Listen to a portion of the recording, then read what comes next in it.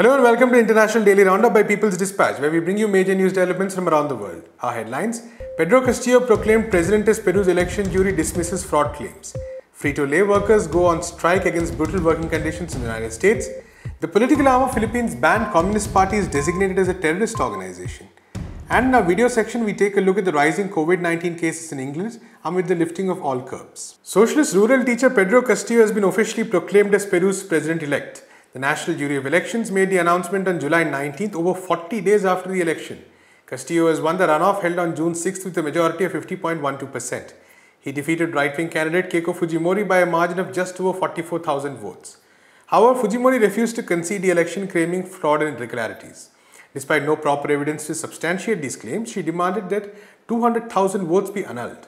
Castillo's lawyers stated that Fujimori's Popular Force Party filed over 1,500 challenges. A lawsuit to annul the entire electoral process was rejected on July 18th. The last of the appeals were dismissed on July 19th, paving the way for the official results. Following the declaration on Monday, Castillo called for unity and efforts to make Peru a just and sovereign country. A trade union leader, he has pledged to nationalize key industries including mining and oil. He has also expressed support for rewriting the constitution and has been an outspoken candidate against US imperialism. President-elect Castillo will be sworn into office for a 5-year term on July 28th. Meanwhile, Keiko Fujimori is now facing an investigation by the prosecutor's office for disrupting the electoral process. As per local reports, this refers to attacks against the right to vote, against judicial function, and the modality of procedural fraud. The prosecutor is said to have found 27 receipts for electoral tax rights that have been reused in different nullity processes. Fujimori is already being investigated for corruption and money laundering during previous presidential campaigns. We now head to the US, where nearly 600 workers in the state of Kansas have entered their third week on strike. Workers at a Frito Lay plant in Topeka are protesting low wages and brutal working conditions. Most of the facilities, over 850 workers, are serving up to 12 hours a day, 7 days a week. They call this forced overtime suicide shifts, seeing as they get only 8 hours off in between. According to a letter published in the Topeka Capital Journal, workers did not receive hazard pay or bonuses during the pandemic.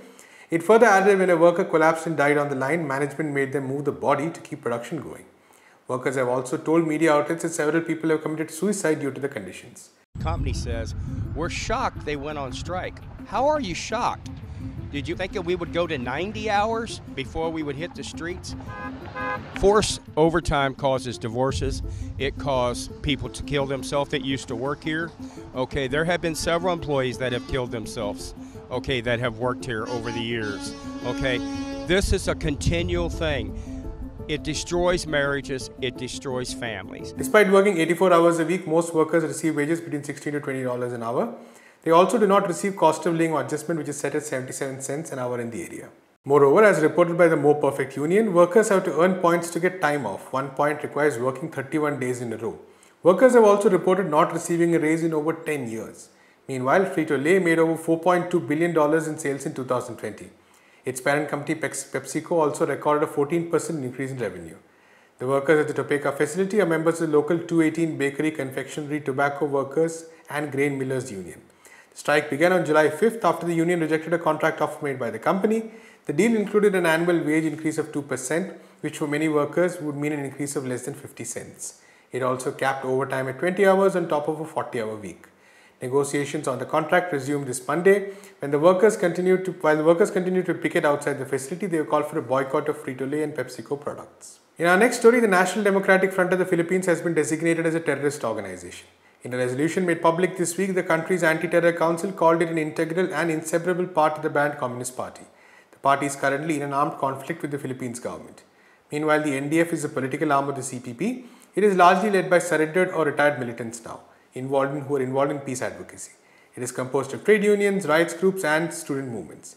The Anti-Terror Council has accused the organization of recruiting new people to join the CPP's armed wing, the New People's Army. This is despite the fact that the NDF is the principal organization recognized in the now defunct peace process. The talks, which began under President Corazon Aquino in 1987, had made considerable progress and led to the signing of key agreements. However, President Rodrigo Duterte unilaterally withdrew from the talks in 2017 and officially declared an end to the process in 2019. Since then, the government has deployed an indiscriminate policy of red tagging against suspected communist rebels. The policy has been used to target indigenous communities, trade unions and activists. Protected peace consultants of the NDF have also been arrested and killed. As reported by Bulatlat, the government has frozen bank accounts and other limited financial assets. The CPP has condemned these actions as an attempt to divert attention from the regime's crimes against humanity. And for our final story, we go to England, where Prime Minister Boris Johnson has lifted all COVID-19 curbs. Starting midnight on July 19th, the rules mandating masks indoors and capacity limits on restaurants and public places were revoked. The decision follows just as 87% of adults in the country have received at least one dose. However, the UK is reporting over 50,000 new infections per day, the highest rate of infection since January. Hundreds of thousands of people have also been told to self-isolate by a contact tracing app. Meanwhile, other Western nations, including the US, are also gradually removing restrictions. Here is Dr. Satyajit Rath to talk more about the current situation. The question for you is that UK is opening up, and there are figures which indicate that there are about 40,000 cases today. Now, this is a good experiment because there are, after all, more than 50% of the people are already vaccinated. So how do you take this experiment? How do you look at this experiment with figures as well as the future? And what does it carry? What lessons does it carry for the rest of the world? So we are in a very peculiar situation. So let's try and put this in a framework of evidence-based understanding. The UK, the United States, both have 50% plus fully vaccinated proportions in the community, and yet in both case numbers are rising. They are rising more slowly in the US and more rapidly in the UK, but in both they are rising. So the straightforward and worrisome question is this vaccine failure? And the straightforward evidence-based answer is that it is not. Why am I saying this?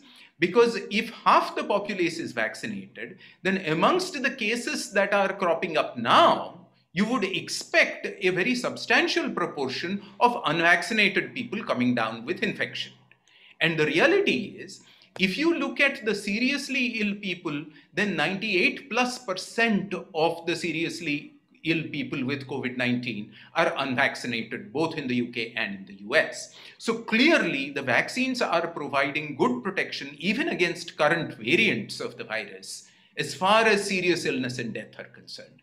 But even if you look at relatively mild to moderate infections, the data are that the overwhelming majority, 80–90% plus, of cases currently are amongst the unvaccinated people. And what that says is not simply the good part, which is that the vaccines seem to be working reasonably well. Keep in mind that in the US, they are the mRNA vaccines. In the UK, they are the adenoviral AstraZeneca vaccine, which is what we also use as our major vaccine, Covishield. So that's the good part. But the deeply worrisome part is, what this is saying is that there are major inequities and disparities within these apparent averages of X% vaccination, with communities that are transmitting the virus amongst themselves that are broadly unvaccinated. They are unvaccinated because of lack of access. They are unvaccinated because of justified lack of trust in the state and the establishment amongst marginalized, undocumented, minority, and other disempowered communities. And as a result, what you have is a sharpening of pre-existing inequities in the vaccination campaign, creating this situation of paradox where vaccines that work are showing a steady increase in the apparent average, and yet what you have is an increase in numbers. This is exactly what we have begun to see in India, even though the fact of the matter is that India's vaccinated numbers are only about 6.5%. But even so, what we have seen is, in the first place, in India, the different localities, neighborhoods, states, and regions have very different trajectories of infection. The Northeast, as we have seen, is currently still showing rising case numbers, whereas major metropolitan areas have plateaued, and some of those, particularly in Maharashtra and some in Kerala, are actually beginning to show some increases.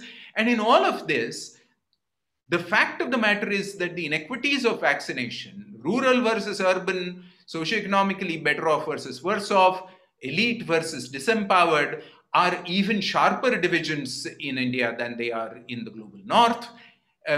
We are going to keep seeing this problem amplify in India. And therefore, we are going to keep seeing outbreaks in communities that are not covered by the vaccination campaign more and more and more. Paradoxically, as vaccination begins to cover more and more percentage of some communities and some neighborhoods and leave others behind, so to say, we are going to start seeing that disparity become reflected in the pattern of recurring COVID-19 outbreaks as we go into the next few months.